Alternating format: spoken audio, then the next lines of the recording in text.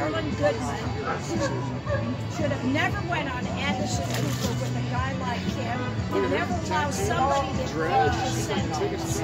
I am so proud and I'm so disappointed that she has been abused the way she has. She stands for what we think is I wish she could run for governor and we'd get rid of Sisolak. Open up Nevada, Sisolak. Not scared of the flu, bro. Scared of you. Scared of tyrants. Freedom's more important than sickness. Thank you. Sisolak!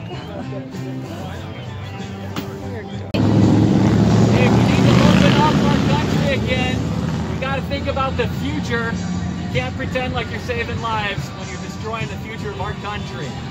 Think about that as a legacy. Thank you. Thank you. Awesome. Mr. Sisolak, we will need you to open up the state. You have Red Rock, and maybe this federal government, you have a hiking trail, you have the lake closed. What better way to social distance than to let us be out in nature? And it's 85 degrees out. The germs are dying according to the scientists. Now, if you believe in science for global climate change, or as working people call it, weather. Anyway, open up the state. We want to work. We don't want unemployment. We don't want federal assistance. We want the state open so we can go back to work. Ruby, come here, my good girl. Here. She's so good. That's recall Sisolak, she said. Good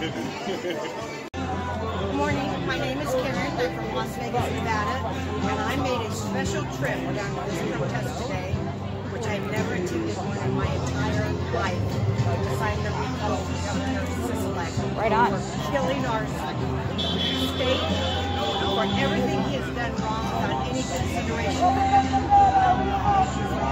Thank you. Thank you. Appreciate that.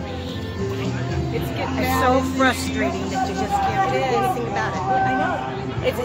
You're just helpless. You're kind of just like, this is all we can do. This is what we do, and this is what's going to change it, I hope.